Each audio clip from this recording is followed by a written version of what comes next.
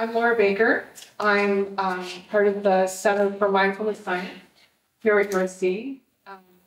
And I just want to welcome everyone. And I want to remind you of a couple of things before we forget.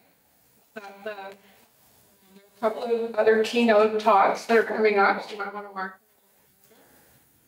One's on March 29th. It will be an online meeting with Dr. Philippe Jane, talking about a new mindfulness and guided imagery approach to facilitate mentalization and reduce depression in English and Spanish language family care. And then we have another talk, I think the last one for our semester, on April 8th.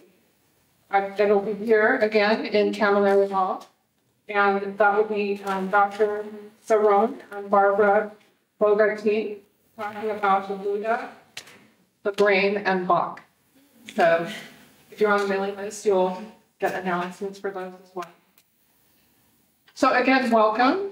I'm really excited to be able to be here and to introduce our speaker today, Dr. Dan Siegel. And it's exciting for a couple of reasons. Well, one is this is the first keynote lecture we've had in person since before the pandemic. So I see a lot of smiling faces, like, are we just happy to be here in person? I am just feeling the energy in the room. And I just want to thank everybody for being here. And I know some people are online, so I want to thank people who are there online as well. So that's wonderful. I also want to say that Dr. Ryle Khan could not be here today. He was supposed to be here. He really organized the whole event and Dr. Siegel's visit for the day. But unfortunately, yesterday, Ryle had some kind of a medical emergency. And so he's prevented from being here. I don't have any more information than that. But perhaps we could all just try to have Ryle in our hearts and our minds and just send him good thoughts and wishes and prayers. And the second reason, of course, that I'm excited is because we have Dan Siegel. And lots of giggles in the room, so I presume you've heard of Dan Siegel before. Dan is actually a little bit of a rock star, I want to say. A lot of people nodding and affirming that. And so it's fantastic that you're able to be here with us, Dan, and to be in person. And interestingly, the talk is about connection. So it's interesting that we're all here in person and able to connect in this way. This is going to be talking about connection. I could go on with all his accolades. He got his MD from Harvard. He became a clinical psychiatrist, where he's practicing his affiliation at UCLA. He helped to found the Mindfulness Awareness Research Center at UCLA. And he started his own MindSight Institute here in Los Angeles. And I could go on, but I want to take time away from Dan. But I do want to say a couple of other things. He's published numerous books. I'm sure many of you have read his books that really deal with mindfulness science, including several New York Times bestsellers, and The Developing Mind, which is really more of a textbook and is now in its third edition. And Dan has this amazing way of synthesizing many different fields, disparate fields sometimes, from the arts and the sciences, and disparate fields in science as well, into a way that makes it understandable to most people and also makes it applicable to our lives. And so Dan is a gifted writer and a gifted speaker, as I'm sure if you don't already know, you will know that today. He also founded the Norton series on interpersonal neurobiology, a field that really he helped to establish. And they have over 80 books in that series now. But I want to tell you a small story, and then I won't take any more of your time, but kind of relating back to Dan's rock star status. My grown daughter, called me sometime last year, and she lives in Arizona. She has 2 kids that are toddlers, and She said, Mom, have you ever heard of this guy named Dan Siegel? And I kind of laughed, and I said, yeah, like, why? Yeah, she said, well, we're reading this book in my mom's book club called The Whole Brain Child. And she said, it's amazing. And I just wondered if you've ever heard of him. So I kind of laughed and I said, well, actually, I have heard of Dan. I've known Dan. We were in kind of a study group together for the last 17, 18 years, trying to translate, for want of a better word, a personality system from ancient wisdom traditions into contemporary scientific nomenclature. So I said, well, yeah, I do know Dan. I chuckled and I relayed that story to Dan a couple of days later, and he was amused. And this also just speaks to what a nice person Dan is. He immediately asked, said, just a minute, he says to his assistant, hey, can you get all of my parenting books and get them for me?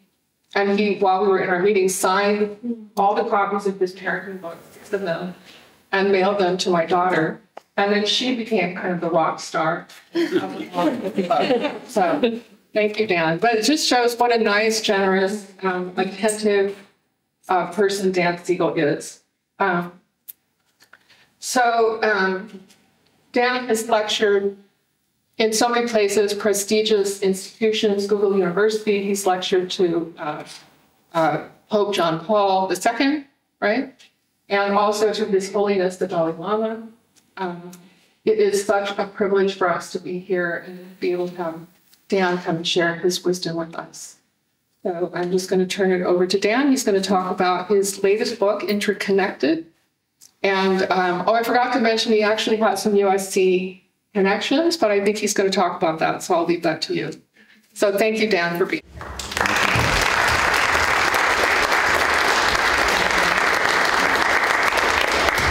Thank you, Laura and Ryle. If you're watching us, thank you, and we wish you a speedy recovery. And thank you all for being here. This is a really, really special moment for me because the only reason I ever came to California was my father was offered a position in 1855 to become a professor here at all along mechanical engineering. So before I was born, I've been here. And then my mom, when I was a little kid, went to school here to get her graduate degree in education. And then when I went to college, I went here as my brother did as well. So SC has a lot of meaning, and I'm going to try to weave some of those experiences I had here on this very campus into the story of connection. And what I'd like to do, because this is such a small, beautiful auditorium, and there's relatively few of us here, make this as interactive as possible.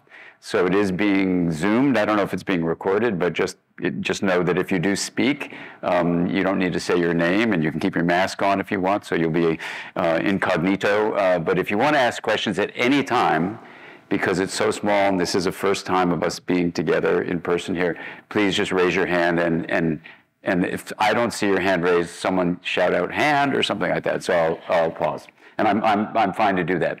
I'm also filled with a slide deck, which I'm probably not going to show, but I'm happy to make them available to you if you want, because what I find sometimes with PowerPoint slides is they make you feel powerless as both a speaker and a recipient, and they're kind of pointless. So they're both power and pointless. So we're going to try to avoid them. But some people say, hey, I'm a visual learner. I want to see what you're talking about. So I may zip through some of the slides and show you some. But don't worry, you will have those if that's the way you like to learn. So today's talk is about connection. And I'm honored to be here on the lands, as you probably know, of the Tongva, the original stewards of this land, and to really honor the fact that our connections are not just here in this moment, but across time. So we have people who lived on this land and represented a deep connection to not only community, but to nature that unfortunately has been lost in modern culture. And whether it's the Tongva here, or if you're closer to the coast, the Chumash, there are lessons that we learn from ancient traditions, the indigenous wisdom, that, for example, this summer we'll be doing a whole meeting of bringing science together with the indigenous teachings of the Esselen tribe in the Monterey County area. If you're interested, you can check that out.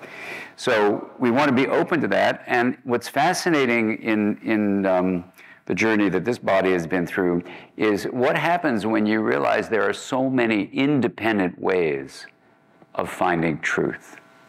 So here in USC, I was a biology major and I sub-majored in biochemistry. And I learned a lot about catalysis and how the enzymatic reactions that we were studying in living creatures allowed them to be alive. And it was really cool. And I love, love, love biology. And I'm very proud of my biology degree here. But those connections that we have need to be put in a larger context. So my research area when I was here was to try to figure out how salmon could be hatched in fresh water, so connected to that environment, but somehow be adaptable enough to live in a saltwater environment. Like what was going on? So that's what I was studying, and we tried to find the enzyme, and we ultimately did, that allowed the density of stuff in the plasma to change when they moved into salt water. And that was a very exciting journey. But at night, just a few feet from here, in the old student union, up on the top floor, you may not know this, but we had a suicide prevention service. And I volunteered to be one of those suicide prevention folks. So during the day, I'd be over in the lab studying these biochemical reactions. And then in the evening, I'd work over in the suicide prevention center. And so when someone called in the community, not just the students, who was having the internal subjective experience that they didn't want to be alive anymore, and they got on the phone, and sometimes for one last time, we're going to try to find a connection that would give them hope. We were taught that the way you communicate on that phone line made all the difference. So in those days, this was the mid-70s, we were learning a little bit about the brain, not as much as we'd learn later on, but we were taking guesses about things. Pharmaceuticals were coming into play. So if you said someone's depressed, give them some kind of medication. But if you had said on a person on a phone line, wow, I'll bet your serotonin levels in your prefrontal cortex are really low right now. What do you think that person who was suicidal in a crisis of despair might do? Hang up on you and do what? End their lives. End their lives, right? And I recently had a deep, close friend of mine end his life because no form of intervention that anyone could come up with helped. And after trying for 4 years, he made a decision to end his life, didn't call any suicide prevention service. But my mentor was a guy named Ed Schneidman, and Ed was the founder of the American Suicidology organization and the LA County Suicide Prevention Service. And what Ed coined was an incredibly powerful term, psych-ache. The ache in your psyche. Now, psych-ache isn't brain ache. Now, of course, it's related to the brain. So we have an interesting thing. We're just a few feet from here, too. We have a brain imaging center. So we can ask the question, like, well, why wouldn't it help to say to someone, I think your serotonin levels are low. Let's assume that's true, or even if it's not true. Why wouldn't that help? What do you think? Why is making those words come out of my mouth as a speaker not the same as saying, Jonas, thank you for calling. I really can sense the despair you feel and how hopeless it is that you've lost your mother and father in a car accident and you don't see any future. And I can feel that pain. And I know sometimes when we get in such a state, you don't see any options for anything better. But I can tell you there are options that you're not even aware of now. So please tell me more about what's going on, something like that. And how would that feel for you? That might help. And then we would then have a dialogue. We'd start talking and really talk about the experience of psych-ache. The ache in the psyche is obviously related to something going on in your body, including your brain, but it's not the same as the brain, right?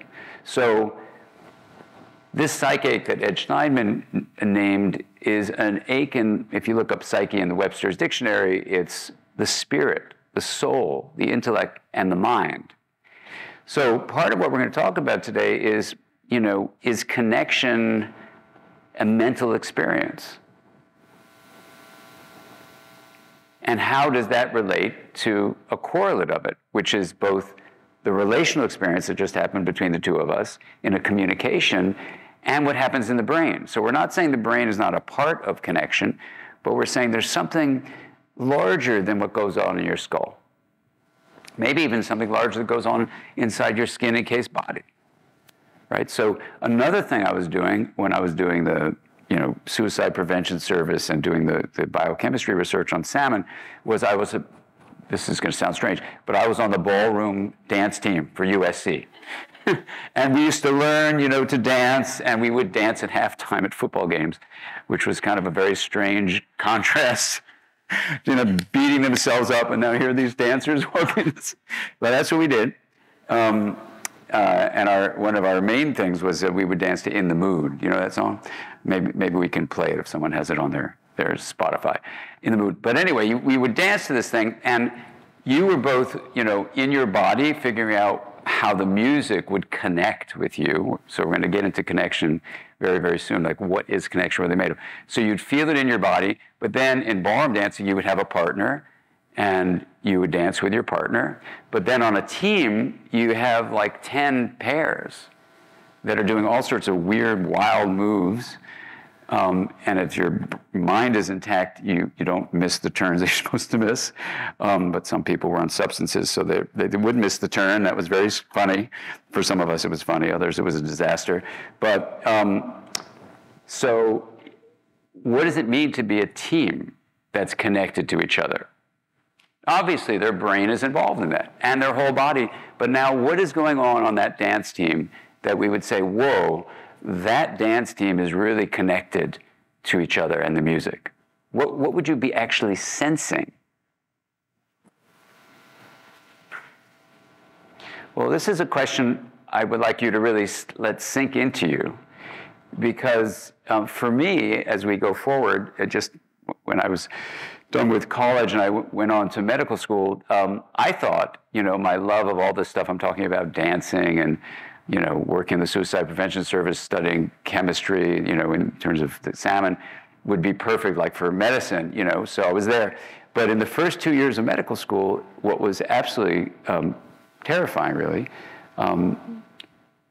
was that my professors, who were super accomplished, it was a research institution, and super accomplished, super smart, in certain ways smart, people, could have a patient that they would do the labs on, do all the diagnostic tests, who they came up with a terminal illness, and I would be there by their side, in my little white coat, and they had their big white coat or whatever, and and I'm watching them, and they would say, well, I'm sorry to report this, but it looks like all the tests show, you have this terrible illness, you'll probably be dead in about 6 months, and they'd get up and walk away.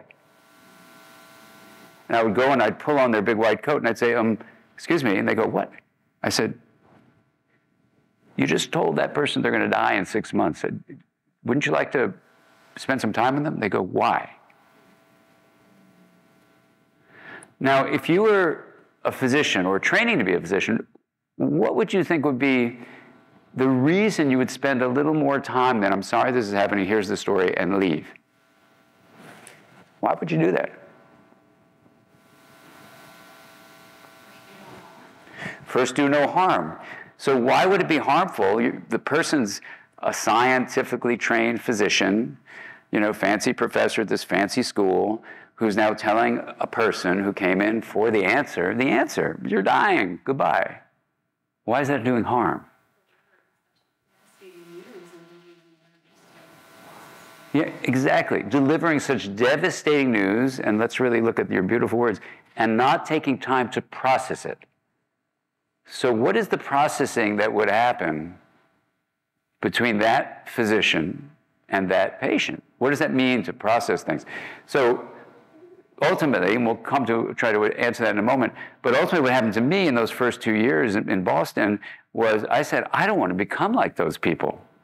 They're robotic monsters. And I am not going to be socialized to become like them. And you probably know from research on medical students, we start out as pre-meds with average levels of empathy, which is fine. And then every year of medical training, it gets less and less and less and less. And then the correlate with losing empathy is burnout, becomes more and more and more. And even recently, I was asked to give, a training for all the Stanford professors of medicine and nursing. And I show up there. This is now going a little fast forward. I show up there, and the person introducing me is the dean of the medical school, and he's an internist. And there's always this discussion about internists versus psychiatrists versus surgeons or whatever.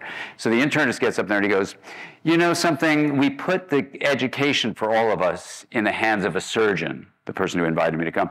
And he goes, and he invites a psychiatrist. How stupid is that?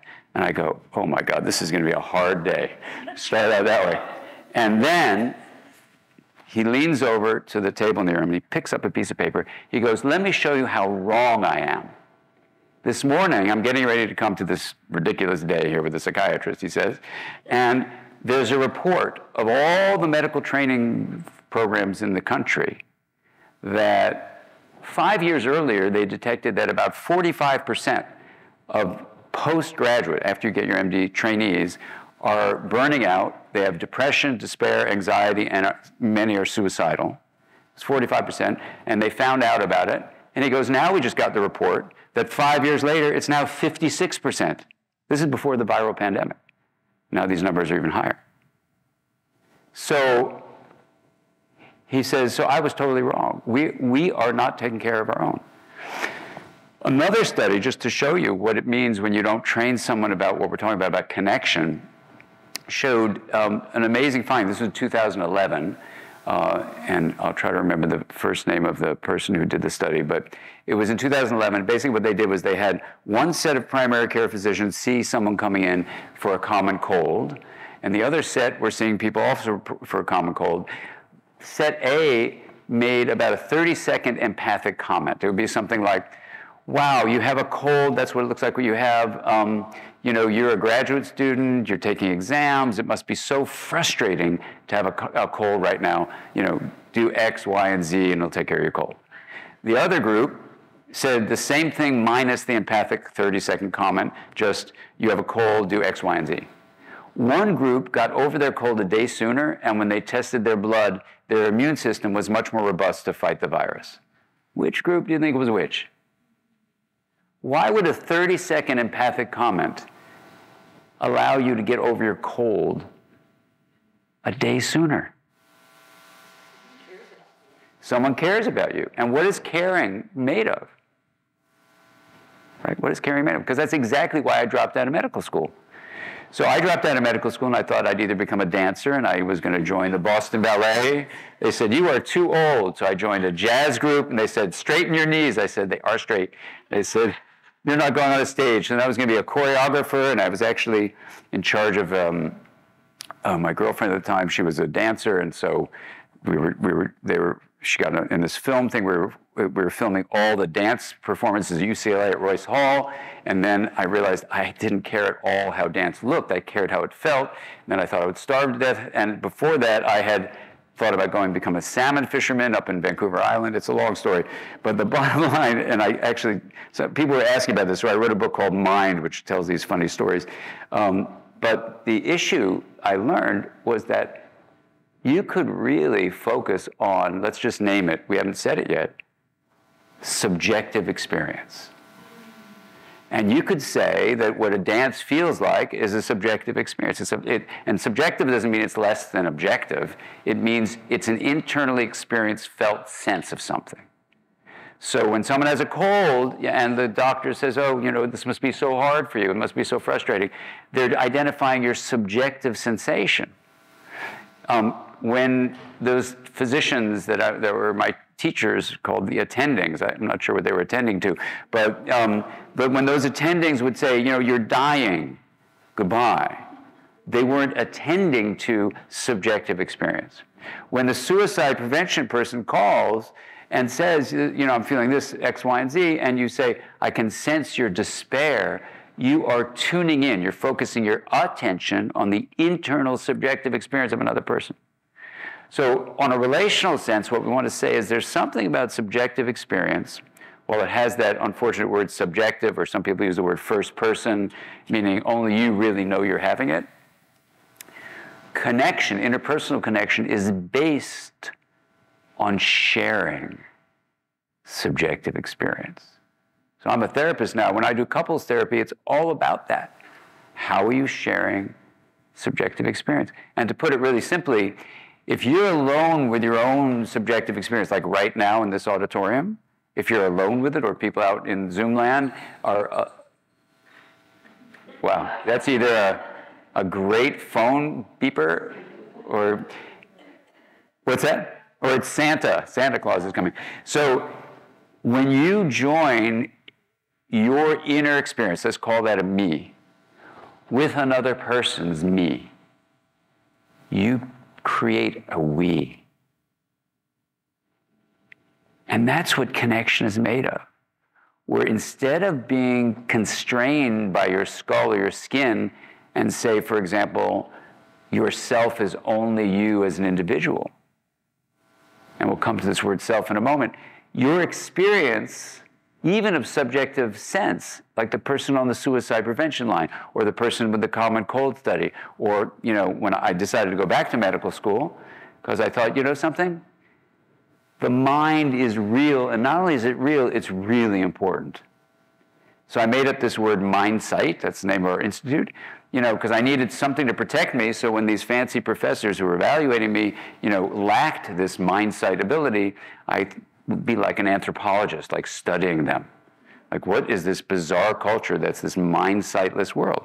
And the fact is, we know later on that even in the brain itself, the way you represent mental states in yourself or in other human beings is very different from how you perceive the physical world. So we have physical sight, and we have mind sight. Mind sight allows you to have insight for what's going on inside your subjective world. It allows you to have empathy for the inner world of someone else, and it allows you to actually have something called integration, which is where you don't lose the me to become a part of a we. Right? So it's a long story, which I'll get to a short version of in a moment, but integration can be defined as the linkage of differentiated parts of a system in which you're not losing the differentiation when you create the connection of linkage. So in neuroscience, I know this is used a little differently, in mathematics also, but in neuroscience, the words that are used are segregation is often used for what we say as differentiation, and then integration is used as just the linkage part. So we're using it differently in that. So if any of you are neuroscience people, you're probably using these terms a little differently, but whatever. We want to be just clear, whatever terms we use, that the balance of linkage and differentiation we're going to name as integration. Other fields don't use that same term that way. But there, in mathematics, for example, there is no term for the balance of the two. And I was working with mathematicians, and I said, well, I need a term because I'm an educator, so I'm going to use the term integration. And for them, it's not exactly the same either. You know, integration just means addition. But the way we're using integration here is it's the balance of linkage and differentiation. So when I walk across the stage like this, I've got to literally integrate my left and right legs, right? Right? They're differentiated and they're linked. And if they weren't, it would be like something like this, right? If they weren't walking together, right? Or I have a patient who just had a surgery, and the surgery, there was a complicated, unfortunate side effect that couldn't have been avoided, but it led to a lesion that gave him something called hemi-neglect, which means that his subjective experience of half of his body is that half of his body is not his body, right? So they had interpreted it as he now was paralyzed. And so they were working with him like someone who's just paralyzed. So I went very closely and carefully through his subjective experience. And he could move both those limbs just fine, but when he touched them, not on the skin, but deeply, his interoceptive, the perception of the interior, was that that's not my leg. But his skin, it felt like his leg. So we knew where the lesion was. So now what we could do is give him these exercises so he could say, it's my leg, it's my leg. And what we're trying to do is integrate, literally, in other parts of his brain, hopefully, a way where he can now feel like, that's my leg. Because otherwise, this is how he walks. He has to look at his leg and go, I'm moving that thing. And he doesn't. The other one works fine. It's like that. So even with neurological consequences of surgery, you can use subjective experience in a very, very powerful way. Okay, so what I want to talk to you about is this word connection. Let me just see, are there any questions so far? Does it make sense? Okay, so when I got back to school, I was really saddened to find that not only were the professors the same, I don't know why they would have changed, but as I went through my different clerkships, I'll just give you one story of the many, many stories that happened. But this one story is my first patient that I was taking care of for a 2-month rotation was very sick, and he died. And I was in rounds when he died, and my resident, I was a medical student, the resident came in, and she said, Mr. Jones died. Do you want to come by his body before they remove it? I said, yeah. So I got up, I went with her. We stood by his body. We tried everything we could have done to try to save him. It was just the end of his life. That happens. And she and I are crying, and the nurses come in, they're crying, and we're just take some silence. They take his body away, and and that was that. And that afternoon, I had a pre-planned meeting with my attending. And so I go in the room, and he says, Daniel? I said, yeah. He goes, why did you leave rounds this morning? So I said, oh, yeah, I'm so sorry, but my resident came in, Mr. Jones, we were taking care of him 2 months, and he died, and now I'm starting to cry again. And he goes, there's no time for tears if you're going to be a doctor. I'm actually toning it down, like that. And I will never forget the feeling of chills in me. And this was, in medical school, the most important rotation you have is internal medicine, which is what this was. And I knew if I were going to progress forward in what you're supposed to progress at, whatever progression is, I had to actually do well. And he goes, so you better get your stuff together if you're going to do well in this course. So I left there. The next patient I interacted with was my favorite teacher in medical school who had developed leukemia. And I was supposed to start preparation for his bone marrow transplant. And I'll never forget, he sits there and he goes, disease happens to us all. And I go, oh my God, how am I going to do this? And I remember this subjective feeling inside of me was, I can't feel anything. I've got to shut off my subjective experience. I've got to shut off my feelings. And I kind of remember the feeling my body was like, I took a deep breath and I go, okay. And then I was like, going to do all his labs. I was going to get him all ready. I was going to make sure he was going to be fine. I was going to study all the research. I was going to present it on rounds, which I did.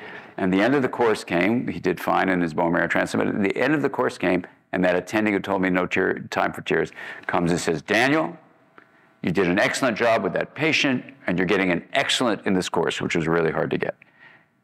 And he goes, you succeeded. And in my mind, I said, and you failed. And I could feel why the research was showing that the connection between a physician or any healthcare provider, really, but especially medical system, could shut off the connection that physicians feel toward their patients.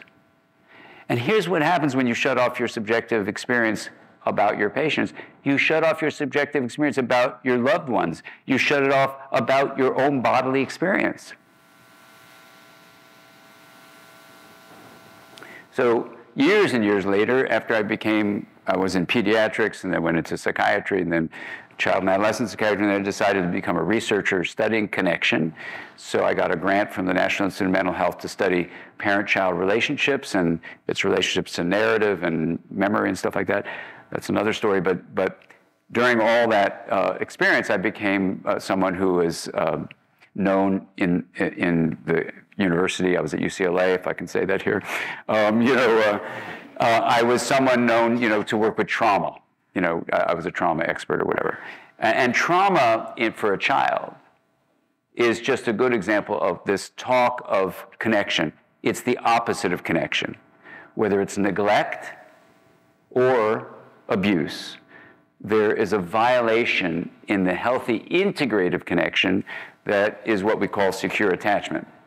So even though my colleagues in the field I'm trained in to do research is attachment research, they don't use the word integration or the concept of any of this stuff. But to me, a parent-child relationship that promotes well-being in a child, kind of what Laura was talking about that book, that whole book, Whole Brain Child, which I wrote with Tina Payne Bryson, a USC doctoral student in social work, go Trojans. What Tina and I wrote was she came to me. I was teaching over at whatever that place is across the street for something on I forgot what it was, some conference on something 20 years ago. And she came and said, "Oh, I want to study with you," And I was a UCLA person at those times. And I said, "Well, that's great, but you have to come to the enemy campus." She said, I'll do it. And she had a 6-month-old at the time. And then she had another child, and then she had another child. And so she started raising her children based on this integration principle, which has these different domains. Anyway, and their kids were coming out really well. And my kids, who are getting old enough now, so a prior parenting book I wrote, and I wrote other books about them, they were now old enough to ban me from writing about them, but hers were not. So we got together because now she could write about her kids, and I could make my kids sound like people I knew. And so that book is all about how to create integration in a relationship in various ways that we can talk about. And the integration is basically the ultimate in connection.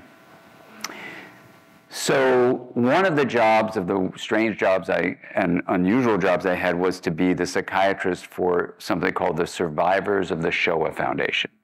And the Survivors of the Shoah Foundation was an organization that had the goal of collecting as many narrative accounts of people who had survived the Holocaust. So the Shoah is the Holocaust, the destruction of the Jewish people in the hands of the Nazi regime. Anyway, so we were collecting them, and my job was to keep the people who were doing the interviews and the coders from getting massively depressed and getting what's called secondary post-traumatic stress. So that's what we were working on. But part of my job was to go to Europe, and I went to Poland, and I was living in a town called Kazimierz Dolny. And there, we went to a concentration camp called Majdanek. And in Majdanek, it was an unusual camp because it was right in the middle of a regular town. It wasn't like on the outskirts like Auschwitz or other camps. And the person giving me a tour, it turns out, was a child during the Holocaust. And we were up, we went through the gas chambers where they had gassed 500,000 Jews.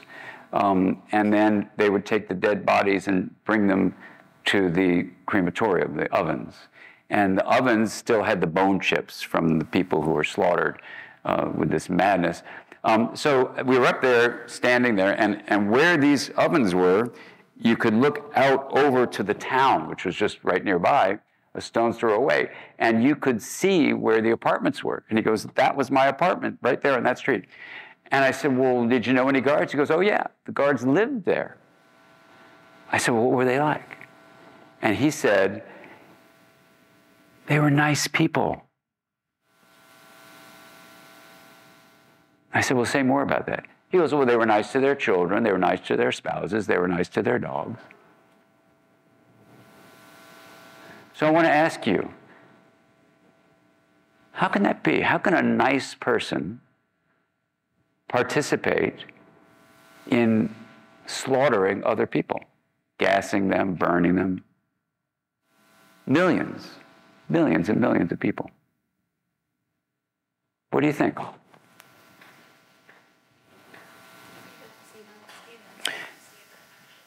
They don't see them as humans. They don't see a connection to them. Exactly. They don't see them as humans. They don't see a connection to them. Now, right around that time, it was the decade of the brain. We were just beginning to learn, this is like 1996, 97, about which different circuits, because we could peer under the skull, and we're just beginning to learn about what the circuits of empathy were that allowed you to feel another person's feelings. That's part of empathy. Empathy has at least 5 components. You feel another person's feelings. You can understand another person's mental state, so cognitive empathy. You can take on their perspective, like look through their glasses, so perspective taking, right? You can also have what's called empathic joy, where you actually take pleasure in another person's success. Imagine that, right? And there's empathic concern, which is a gateway to compassion, which is different. Compassion is a set of different circuits, but what it allows you to do is feel the suffering that's going on. Internal compassion will be one thing, and relational compassion will be another. But you can feel the suffering, number one. Try to imagine what you could do to reduce the suffering, number two. And number three, do that thing. So you could say, those physicians that were my teachers were not compassionate. When someone yells at a student and says, there's no time for tears, that's not a compassionate thing to say.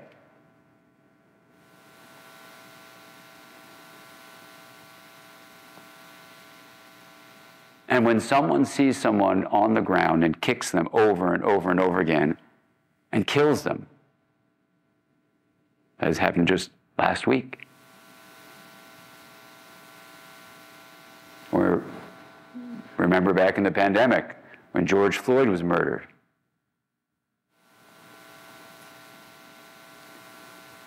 So what's the story with this? How can you have no connection with a fellow human being, let alone a fellow living being?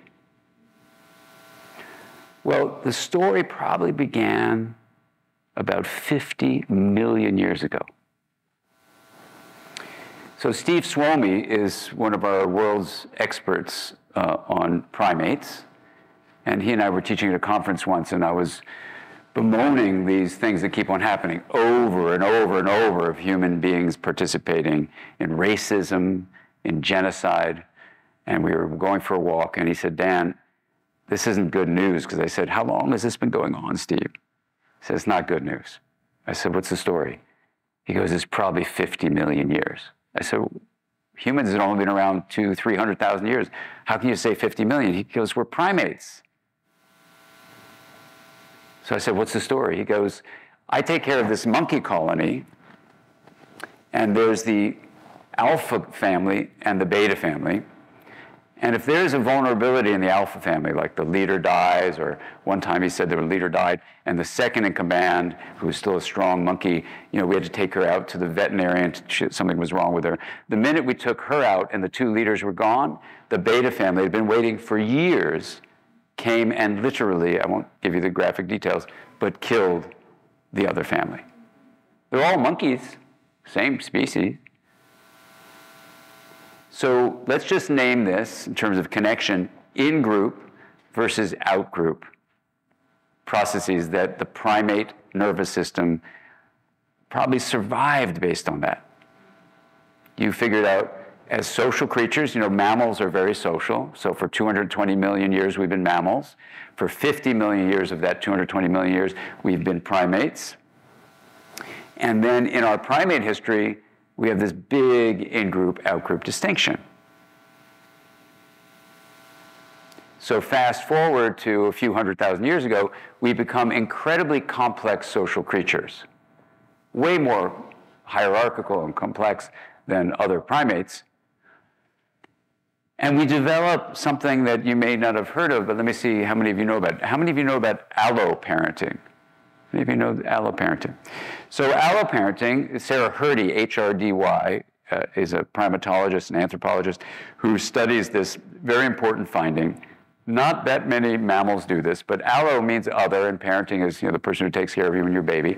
So alloparenting means, in her book Mothers and Others, she talks about this in great detail, that human beings have a unique, very rare among mammals, way that we distribute the care of an infant to non-mothers. Could be a father, could be another relative, it could be a member of the community that's carefully selected. So not just anybody, but it's a select group of, we call them, in my field, we call them attachment figures with an S. So you don't have just one attachment figure in your human lineage, you can have 1, 2, 3, 4. You can have a selective few. Now, what does alloparenting do? Well, one of the theories, which I find really incredibly compelling, is that alloparenting required that if you were the mother giving birth to this baby, and you're the father, and you are genetically invested in this little baby, but now you live in a community and you're in a species where you can now hand your baby to someone else. I'm going to take my baby, and what am I going to do if I'm going to pick here among these 3 wonderful people, and I'm leaning on Laura, and I'm going to pick Laura and give her the baby. Here, Laura. What do I need to do before I hand this baby to her? I need to trust her. And how am I going to have that connection of trust? Not yet. What am I going to do?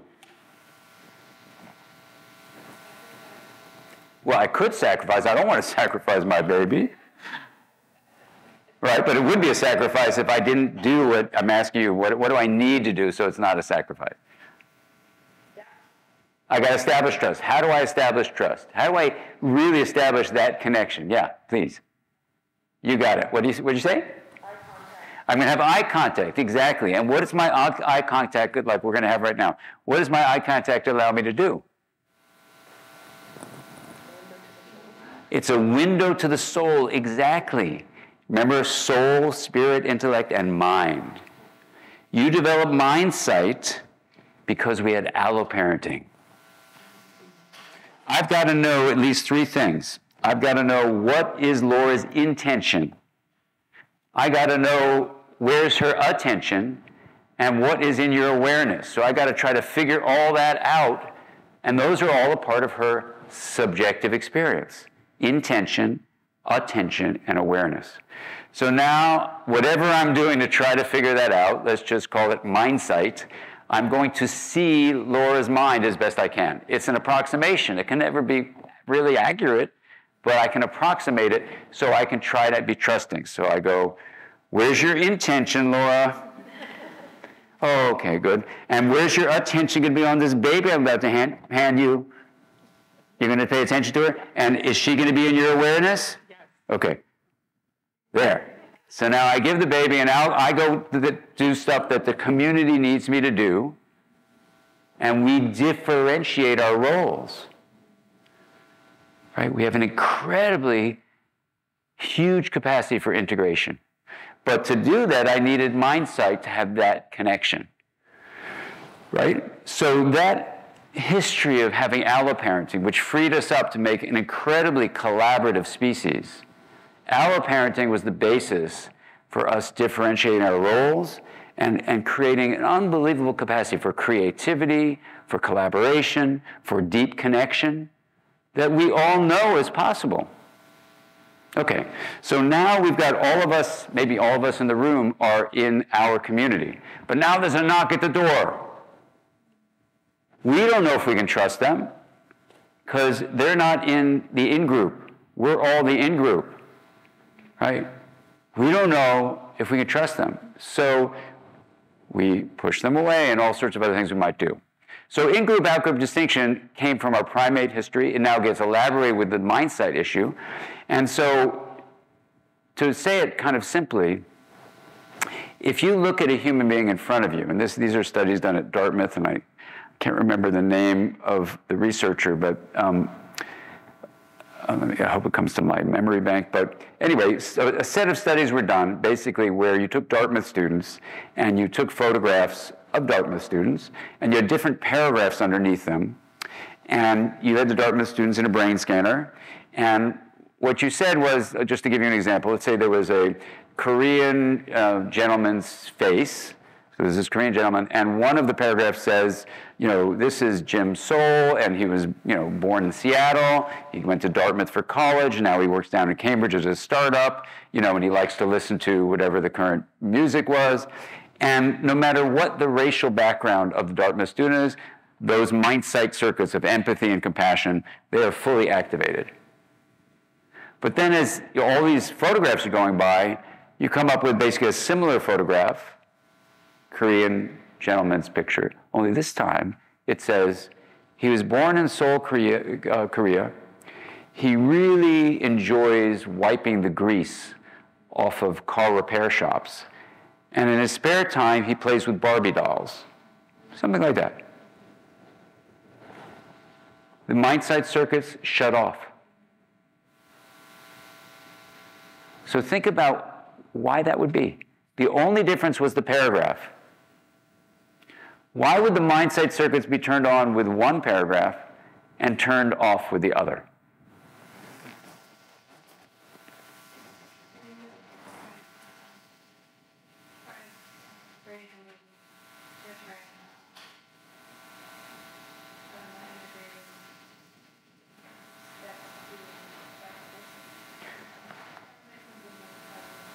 Something in cognition, yeah. So cognition can be used as a term meaning information processing. And information can be thought of as energy patterns with symbolic value, absolutely. So the paragraph of symbolic value of the Barbie doll paragraph, I can't relate to that, exactly. So it's a cognitive process. And the paragraph that says I can relate to it, where I can say, oh, that person's like me, or that person's not like me, right? Now I want you to think about those words and hold them in the front of your mind. The person who, is in the startup is like me. The person who plays the Barbie doll is not like me. Just think about that phrase, like me or not like me. And I'm going to tell you another study that was done at Yale University. And when I saw this, I said, oh my God, we have so much work to do. Here's the study. You take 14-month-old children, so they're just beginning to walk, and they got all this excitement about being alive, and you figure out which kind of cereal they like. And I'll just give you an example. Let's say they really like granola, and they really hate cornflakes. Okay, and you just find out because every kid has their preference. Fine. Then you have a puppet come in, and let's make this a green puppet. The green puppet likes the granola too. You do a little play game. And then a red puppet later comes in, and the red puppet likes the cornflakes. Then the puppets go away. Now, you set it up where the puppets come back, there's no more cereal involved, and now you watch the children, one by one, alone, interact with the puppets. One puppet they treat really nicely with a lot of affection and kind of playing with it. The other they treat harshly and discard it. Which is which? The one that shares the like of the cereal or the kindness. The one that shares the like of the cereal, they treat kindly. Exactly. Now, if you were like a resource competition person, you would have said the opposite, right? You'd say, well, I'm going to be mad at the one who might take the cereal I like because there's only a limited amount of cereal, and so I'm going to beat them up. No, it's exactly like you're saying. Now, think about the English language and the word like. I like. Who is like me. Isn't that interesting? I like who is like me. So we have criteria of like that infers both a preference for someone, like I like them, or similarity to someone like. And it's the same word in English. Isn't that amazing?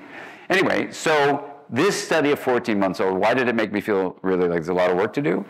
It shows that it's very likely we have built-in in-group, out-group distinctions based on criteria we are using for our identity. I'm a kid who likes granola.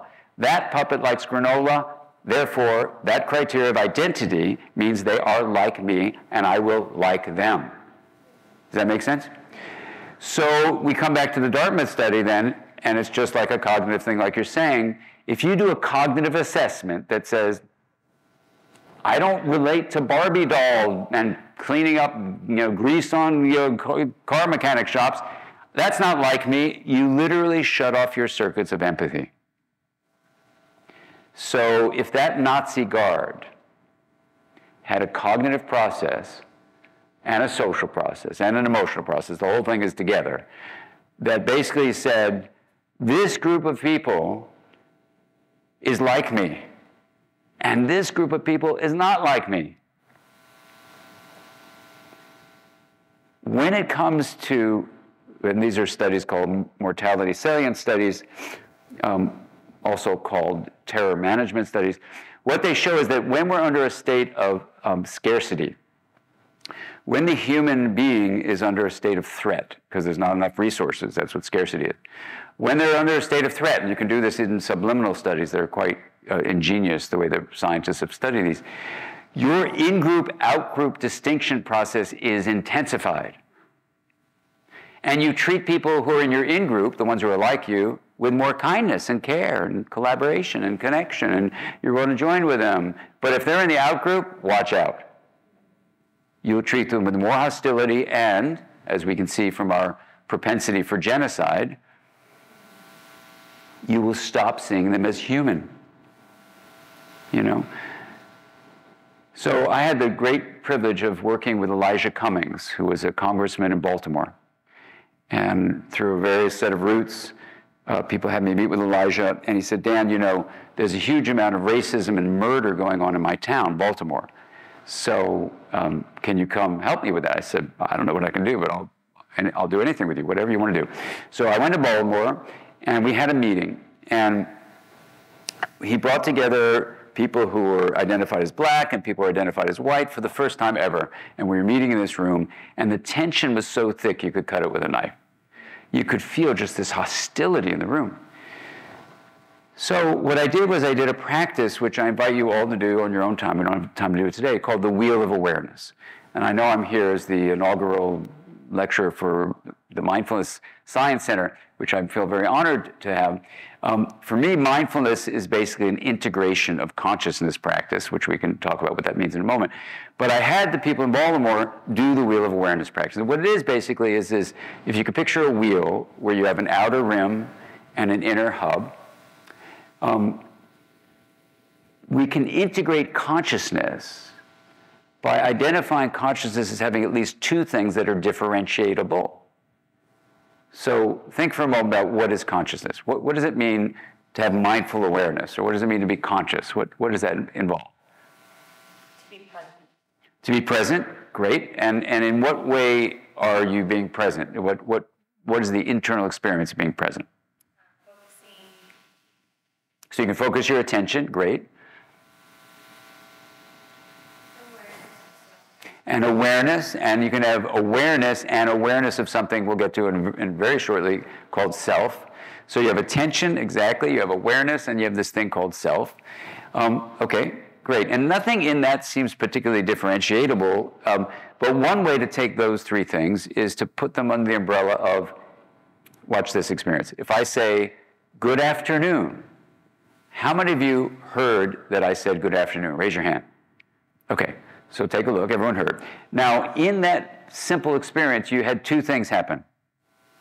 You had the awareness that I said good afternoon, that's the knowing, and you had the known, which was good afternoon. I could have said hello, I could have said goodbye, whatever I could have said.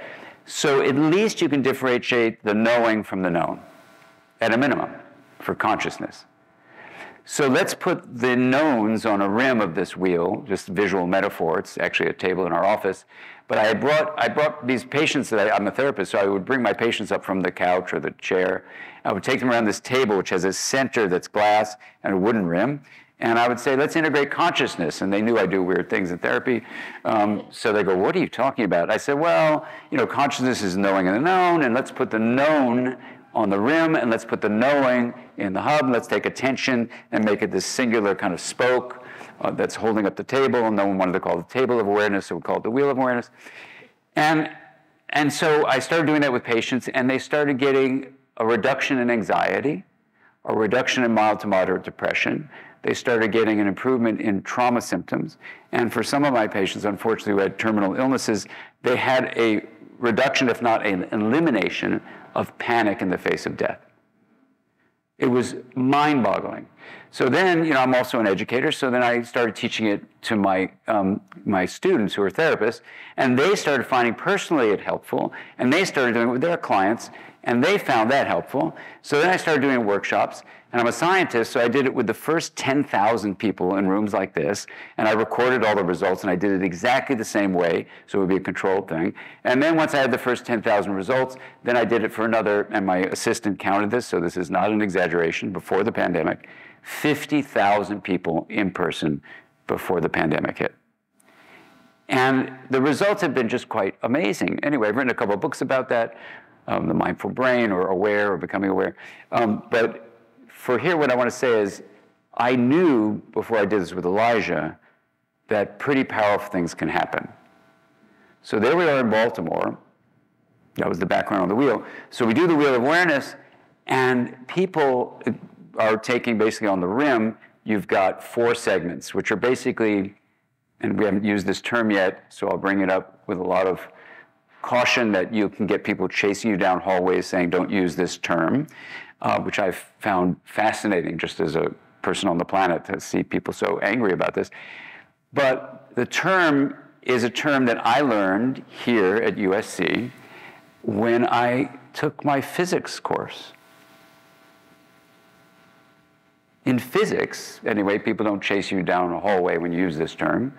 And I used this term, which I'm going to say in a moment, that I learned in physics, I used it in my biochemistry research. Because when you study enzymatic reactions, without this term, you could not do your studies. So I don't know why people chase me down hallways, but many people do. So I'm going to say this term. I'm a little nervous because this is kind of where I grew up here at USC. But the term is energy. Now, why do you say yay?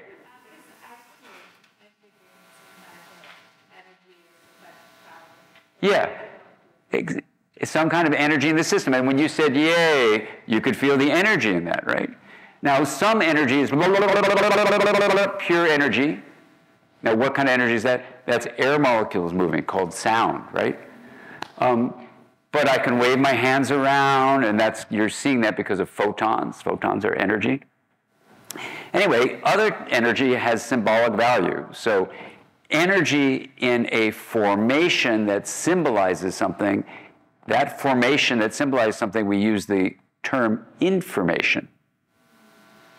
So I know there are physicists who say the universe is made of energy, and that's consistent with this, that information arises from energy, which changes, so we call it flow. Other physicists say, no. The universe is made of information, and energy flows from that. So if we come up with what's called consilience, a common ground, you can have the phrase energy and information, and because it changes over what we'll call time for now, it's called energy and information flow. All right, so in this rim of the wheel are basically different sources of energy. So if I go like this, where was that energy coming from that you experienced it?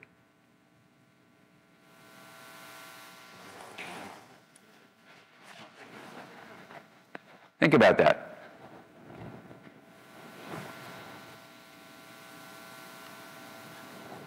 Well, this is probably the simplest question I'm going to ask you. You've gotten all the other questions. Okay, great. All right, let's go for that, Jonas. Yeah, so it depends on how far back in time. So let's just go like 2 seconds. 2 seconds because you move your hands. Exactly. So the mood of these hands of this body called Dan made some air molecules move. It went through this air, and it went, if you're in this room, it went to your eardrums, right? And if you're in the Zoom land, I don't know if it's Zoom, but whatever it's on, I should keep on emphasizing Zoom, but if you're in the online land, it went through a whole series of electrical transformations, and if it was in a fiber optics, it would be photons, whatever. Okay, but let's just stay with this room for now. So it was air molecules moving. So it came from outside the body. Let's use the body as a spatial reference. So the first segment of 4 segments on the rim is things that come from outside your body. So what is it? It's hearing, it's seeing, it's smelling, it's tasting, it's touching. The 5 senses. Energy flow from outside the body. We're going to use the body as just a spatial reference point. The second segment, in science, we call it the 6th sense, interestingly. And we also have the name intero for interoception, for perception. It's the sensation of the interior signals of the body, inside the skin encased body. Muscles, bones, genitals, intestines, lungs, heart. Right? So Jonas and I met each other first, if I can say it, at UCLA. And one of our colleagues, Marco, was big in studying these different things about interoception. Here at USC, Antonio Damasio, and I'm sure Hannah was involved. Is Antonio here? I don't know if he's here right now, but Antonio did some beautiful, beautiful work about somatic markers and the importance of interoception. So this is not just some kind of, oh, it's not so important. In the interior of the body, it turns out to be super, super important for all sorts of things. But that's the second segment of the REM. Now, besides the knowns of stuff coming from outside the body and then the interior signals of the body proper, the torso, what else can you become aware of? This will be the third segment. What else is a known that you might become aware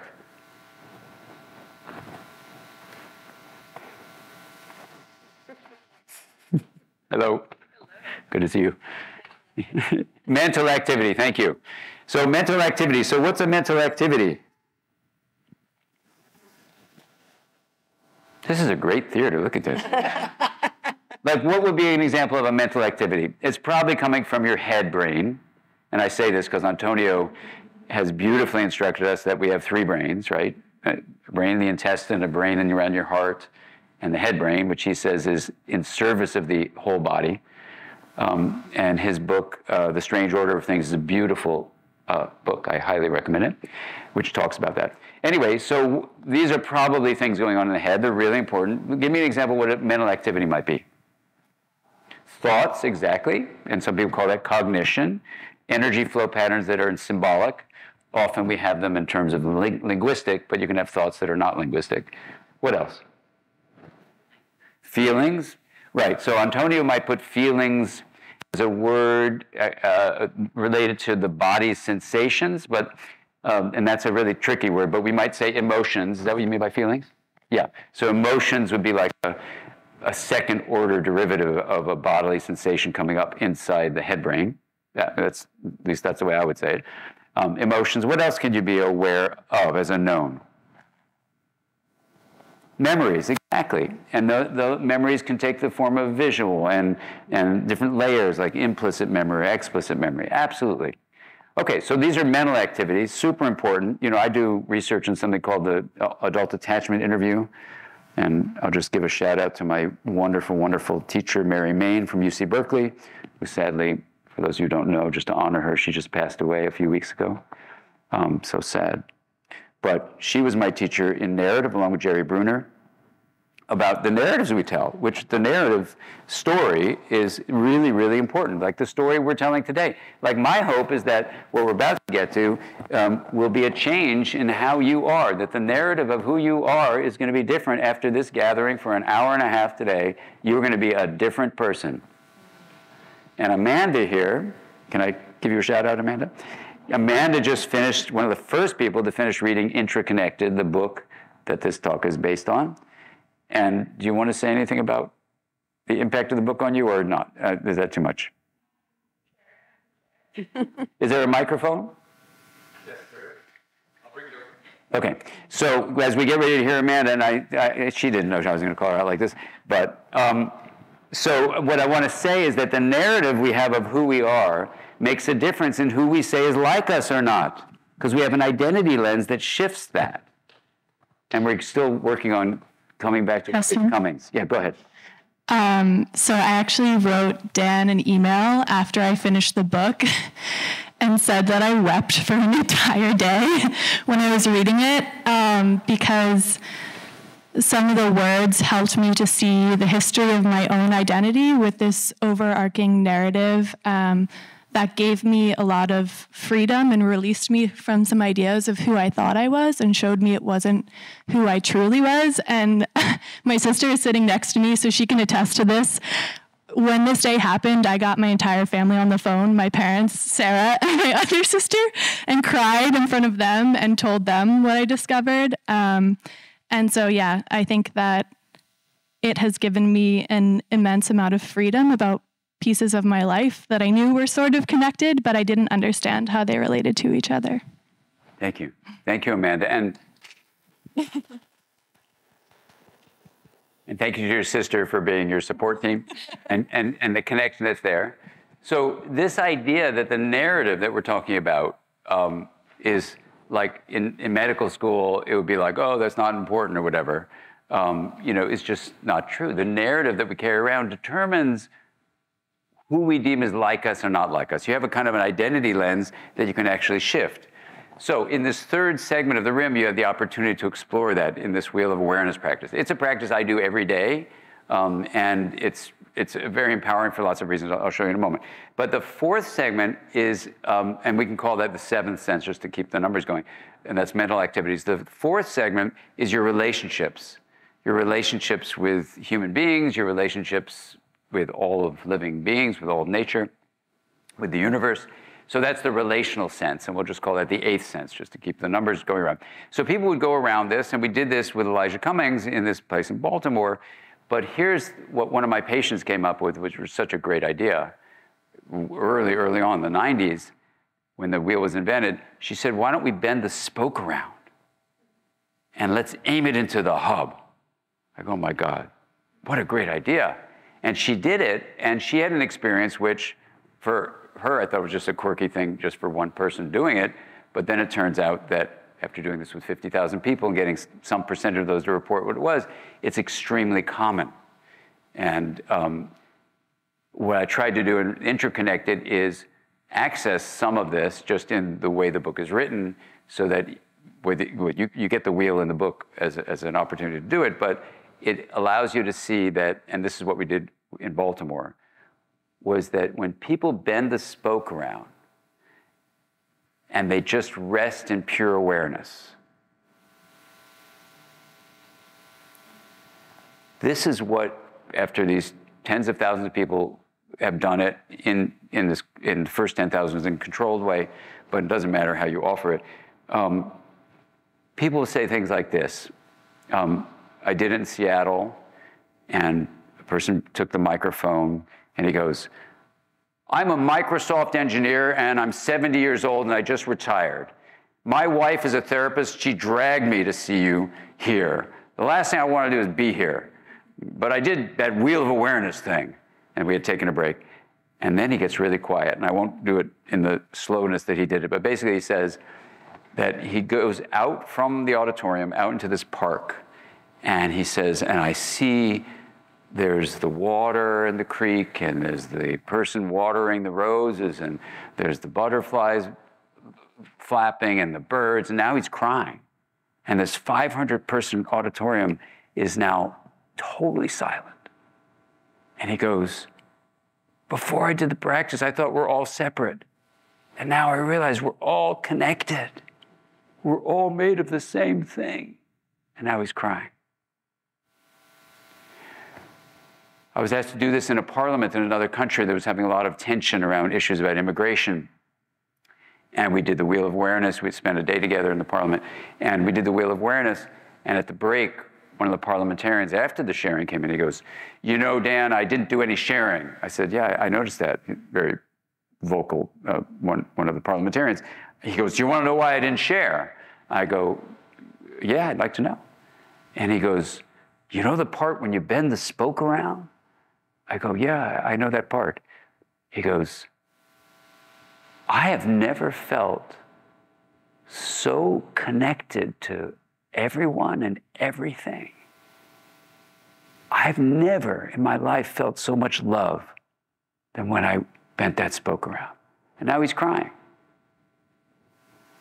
So then there was a pause, and I said, well, can I ask you a question? He goes, yeah. I said, so you don't want to share that with your colleagues? He goes, oh, no. If I said love, they'd think I was weak. So now there's this silence between us, and I said, can I ask you a question? He goes, what's that? I said, are you leaving love out of the reasoning when you make federal policy, when you're making national law? And then his eyes get really, really big, and he waves his finger at me, and he goes over to talk to his colleagues. I don't know what they said. But you can only hope he would realize that that is an absolute error in a strategy for a politician. So coming to Baltimore, when people did the wheel, after they do the wheel, the feeling in the room was completely different. People start talking to each other and connecting with each other, where they realize the color of their skin and their ethnic background doesn't make them dehumanize the other. they could see the humanity in one another, when they could drop out of that third segment, like me or not like me business, by going to awareness itself.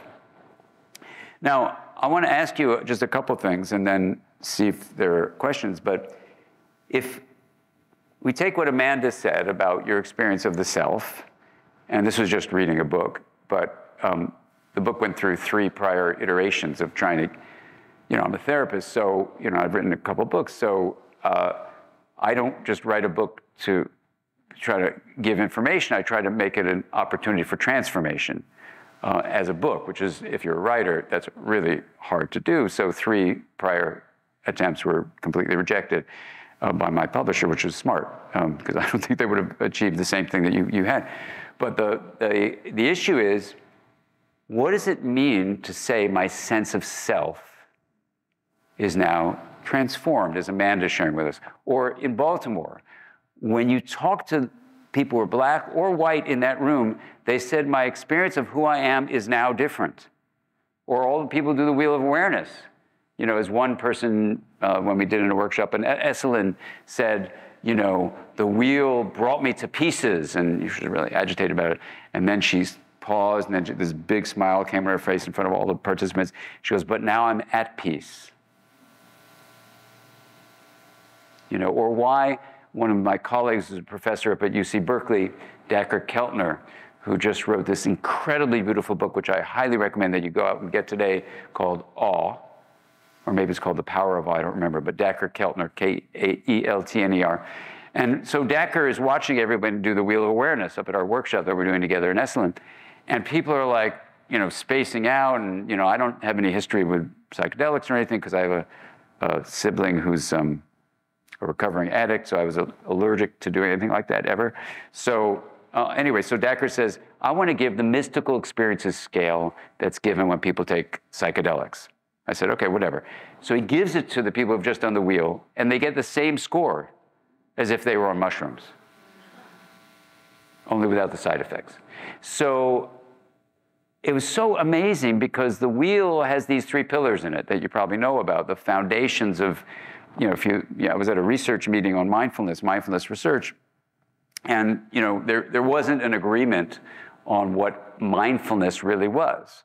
Half the people said it was attention and awareness training. Half the people said, sure, it's attention, awareness, and compassion training, and they very mindfully disagreed, and they couldn't come to a consensus about mindfulness, what it really meant, and it was really kind of frustrating. So part of what I think my role in these different things I'm involved in is to be a bridge. So I said, well, what if we came up with a different term that just enunciated what you're studying? They go, what would that be? I said, it'd be like 3 pillars. It would be attention training for attention to become more focused, awareness training for awareness to become more open, and intention training, the 3 things I tested in Laura, to become kinder and more compassionate. So intention trained to be kind, awareness trained to be open, and attention trained to be focused, meaning sustained on a chosen target. When you get distracted, let the distraction go, and then return the focus to your intended focus. Okay, so I said, what if we call that 3-pillar mind training? And they go, yes. And 100% of these researchers said, that's fine, let's call it that. So let's just name it 3-pillar mind training. So when you do 3-pillar training, it's usually in different kinds of things that you do, not the wheel, but the wheel has all 3 in them, just fortunately. But when you do that, what do you get? And I want to just name these in honor of the Mindfullness Science Center you have here. And if there were going to be a test for today, this would be the test. What are the 5 experiences, besides feeling more connected and love that is described, and we'll get into that in a moment, but just so you know, what are 5 positive benefits of doing 3-pillar mind training, which some people would say is mindfulness plus compassion, other people would say it's just mindfulness. Number 1, you reduce the stress hormone cortisol, which is a good thing, reduction in stress. Number 2, you improve immune function. That's a good thing, whether you have a pandemic or not. Number 3, you improve cardiovascular risk factors, meaning if your blood pressure is high, you lower it, cholesterol is how you lower it, and you improve what's called heart rate variability coherence. Basically, the heart in the chest is communicating in a more integrated way with the head brain. Number 4, you modify the epigenetic, meaning the non-DNA molecules sitting on top of genes, epigenetic regulators, you modify them to reduce systemic inflammation. Your mind actually changes the epigenetic regulators that control inflammation. And if that were not enough, number 5, and I was just with the researcher who studied this with her colleague, there's Alyssa Epple, who studied this with Elizabeth Blackburn, who got the Nobel Prize for discovering the system of telomerase and the ends of the chromosomes called telomeres, which maintain the integrity, like on a shoelace, you know, you have these little, what are they called? What's the little cap? Aglets? Aglets? So the aglets, you know, helps your shoelace, so if you have to put it through the little, what are the holes called? Eyelets? The aglets through the eyelets. Anyway, it keeps them intact. So every time your cell reproduces, you know, if you don't have enough of the aglets, the telomeres, you know, then it starts to fray, the cell gets sick and dies, and you get sick and die. So it's a sign of not just stress and aging, but it's a sign of basically how long you can live a healthy life, your health span. So Elizabeth Blackburn is the researcher who got the Nobel Prize for studying that, and she with Alyssa Epple wrote a beautiful book I highly recommend called The Telomere Effect, and you can even get a very practical application of that called The Stress Prescription by Epple that just came out. But I say all that to say that 3-pillar practice optimizes telomerase levels. So when Alyssa Epple saw the manuscript for Aware, which kind of summarized all this, she said, "You left something out." I said, "What did I leave out? I can't write another chapter." She goes, no. You left out a statement. I said, "What statement did I leave out?"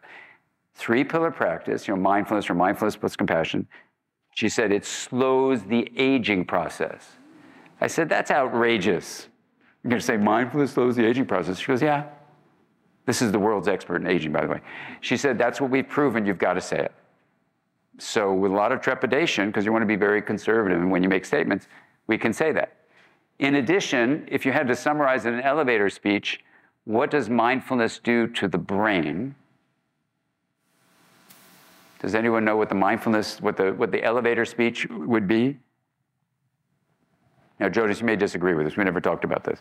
But my reading of all the different research I can find on 3-pillar practice shows that differentiated areas in the brain become more linked. For example, the hippocampus grows, the corpus callosum grows, the prefrontal cortex grows in significant ways, and the connectome, which are the differentiated areas, more subtly differentiated, becomes more interlinked, it's a more interconnected connectome, meaning the differentiated areas are linked. Those 4 ways of measuring both structural and functional integration are improved. That's from the contemplative science, study of meditation, for example. But if you look at the Smith and colleague paper from 2015, which I'm sure you know which one I'm talking about, Smith is such an unusual name, you find that when they measured every measure of well-being they could find, what was the one brain factor that correlated, at least, with every measure of well-being these different research institutions looked at? It was how interconnected the connectome was.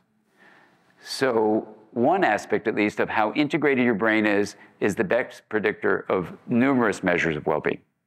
So I say all that to say that in Baltimore, not only were these people able to collaborate and communicate, but if they continued a 3-pillar practice, whatever it is, but this would be Wheel of Awareness would be one, that one hasn't been studied, but includes all 3 of the pillars, you would then be able to predict that they would have these 6 ways their lives are changed.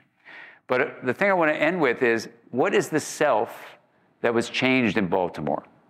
What's the self that was changed when Amanda read this book, Intraconnected? And what is this word anyway? So here's what I'll tell you very, very briefly, and I go through this in the book. When I was at USC, in addition to doing this stuff with biochemistry, I took a general education course, and I took a course in anthropology with a professor named Partridge. I don't know if he's still here, but it was on, it was basically documentaries about different cultures. And then he invited me to go to Mexico and to work with the World Health Organization for the United Nations. And in the course of doing that, I was supposed to interview folk healers about how their practices interface with Western medicine. Anyway, and I was given the assignment of going up from the state of Veracruz to the state of Oaxaca, for those of you who know Mexico, on horseback, and I was going to go visit the queen of the mushrooms, right? Now, keep in mind, I have a sibling who's actively an addict at this time, and so I'm going like, what am I doing? What is this all about? So anyway, so I'm going on the horse, going to see the queen of the mushrooms, and how many of you have seen Michael Pollan's documentary on Netflix, How to Change Your Mind? Well, it's not in his book, but it's featured in this film. So finally, I had to meet her, because on my way to meet her, we're at a full gallop, and I love riding horses. The saddle of the horse I'm on gets loose. It turns to his belly. My feet stay in the stirrups, and I'm dragged, they tell me, for about 100 yards. Destroys my whole face, lose these teeth, break the nose, break my arm. And they thought I was dead. And obviously I wasn't dead. They thought I broke my neck. I didn't break my neck, but they bring me to the clinic that I'd been studying, actually. And for 24 hours, rather than all this, bone problem, the biggest thing that happened was I had no identity. I had no idea who I was. And everything was hilarious. I was just like, they would give me like a glass of water, I'd be laughing, the light would be going through it, I'd just go, whoa, like this. Nothing had a word to it. It was like incredible. And I was just laughing and funny, even though I had these broken teeth and all this stuff. Anyway, so for 24 hours, I had no idea who I was. And then I started asking, who am I, who am I? And then finally, I had this memory that this body called Dan had a name. So I want to ask you, if there's a narrative of you with that body you were born into and the name that was given to you, Laura, Jonas, Dan, whatever your name is that the totality of who you are? No, right. Yet in modern culture, we say that the self is basically a synonym for the individual. Even in my field, we have terms like self-regulation and self-awareness and self-compassion. Self is the individual. But what is the self if it's not limited to your narrative self? So what I do in the Interconnected book, because I'm a developmentalist, I'm trained in human development, is I take us through development, not just evolutionary development, which is in there too, but your individual development of you. And maybe this is what, I don't know if this is what impacted you, Amanda, but where I say, look, and we're not going to go through all the stages here, but to say, you start out as a sperm and egg, but even before that stuff is going on. But now let's talk about the sperm and egg get together, they form you. You have this incredible moment, where just like all the cells in evolutionary history, the membrane of the cell made a distinction that allowed that cell to survive. There was what was inside and what was outside. But if a cell in your body, for example, which has the important membrane to say, hey, I got my organelles inside, I do my enzymatic reactions based on an equilibrium that I maintain within this cell. But if I'm like part of the liver cell, or if I'm a part of the heart, or if I'm a part of the muscles, and I stop believing that my identity is a part of a larger system than just the internal cell, in medicine, what do we call that? Cancer.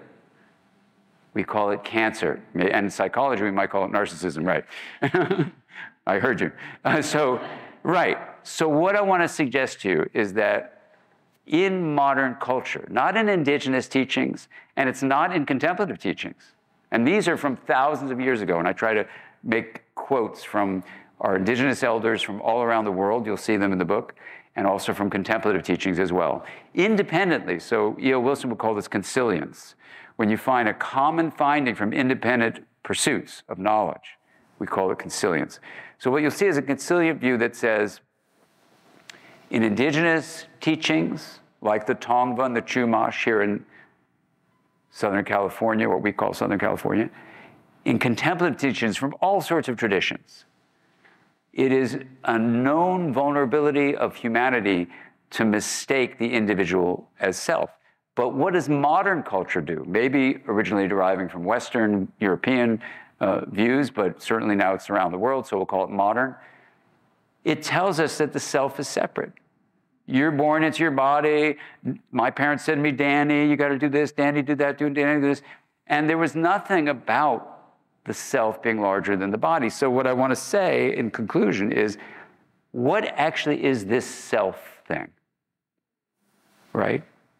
Because it seems so natural to say it's a synonym for the individual. But what I want to say is that there's a center of experience. If you look at all the sciences of self, there's a center of experience that involves three things that spell the word spa. And this is what I'll conclude with. It's your subjective sense that we began with. It's the perspective you have, like seeing through the point of view that you're taking. And it's agency, what you're acting on behalf of. And spa are the three features that we're going to use to say that you have an internal self, yes, and you should enjoy that self. You should take care of that body you're born into, sleep the body well, feed the body well, exercise the body well, enjoy it. No one is saying there's no internal self. You even have a narrative about it. This one is named Dan. I call it ABCD on Zoom, a body called Dan, you know, and that's what I put on my Zooms, you know. But if I were to think the whole center of my experience ends with my skin, ends and begins with this, then we're going to be cooked. Because you can take an identity lens, which I hope you'll do after today, and realize that you can have a subjective sense of a one-on-one relationship you have. You can take the perspective of a relationship. You can act on behalf of that relationship, the we, not just the me. But then you realize we is not just about you and one-on-one, it's about all of humanity, whatever color of skin or shape of body we have. And then when you really widen that identity lens, you come to realize that you can feel into not just the interconnected nature of things, which is, I have a body here, you have a body there, we have all of nature, all interconnected. That's beautiful, beautiful, beautiful. Thich Nhat Hanh has a great phrase, interbeing. But the inter implies a betweenness. Intraconnected is a word that comes from the experience of being alone in a forest, where you say, gosh, this body that you were all born into, the body you're born into, is one part of a much larger story. And when you learn that you have an identity lens, just like a camera, and go from that close-up focus on your body to a little bit larger to your relationship to people you know, larger to all of humanity, our human family, larger still to all of nature, then you're going to feel the subjective experience of that intra-connected way of being, the perspective, and act on behalf of it. And imagine a world of 8 billion of us now could adjust that identity lens and act in the collaborative, creative, compassionate way that human beings are capable of if they don't narrow that lens down and become too differentiated, but instead embrace the integration of me, the internal, with we, the relational, with people and the planet. And that becomes the interconnected identity of we. And integration like that, made visible, is kindness and compassion. And that's a world together we can all create in our connections with one another. Thank you so much for your attention.